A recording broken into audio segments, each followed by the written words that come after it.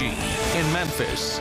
This is News Channel 3 at 5. We begin with breaking news tonight on your news leader. 3 children are in critical condition and 1 adult is injured following a 4-car crash at Mount Moriah and Parkside. Good evening. Thanks for being with us.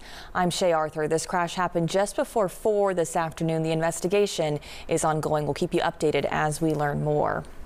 And a man is dead following a shooting. This happening in Highland Heights. Memphis police say that violence took place off Pope Street.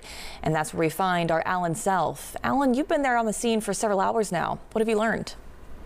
Shay, according to witnesses, the shooting happened inside this Pope Street grocery store earlier today. The scene has drastically changed since we've been here. Initially, it was bustling with police activity, crime scene tape, and multiple officers. However, the tape has been removed. Police and the store owner, known locally as G, closed the store and departed shortly after. A witness to the shooting, who wishes to remain anonymous, described to us what he saw. He says 2 teenage boys were in the store concealing guns under their arms before ambushing and killing another teenage victim.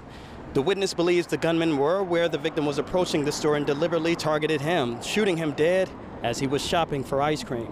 Moments ago, I spoke with a resident outside the store, saying he was not surprised by what happened. He said he used to live next door to the grocery store, but moved because of the gun violence.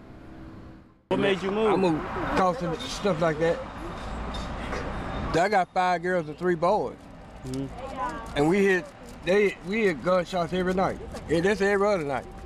Would you sit on the porch? If you hear that every day, every night? The thing is people are doing a lot of shooting and killing folks, they ain't getting caught. That's the problem I have a problem with that. According to police, the victim and suspects knew each other. So far, no one has been charged in this case. For your news leader in Highland Heights, I'm Alan Self, WRIG News Channel 3.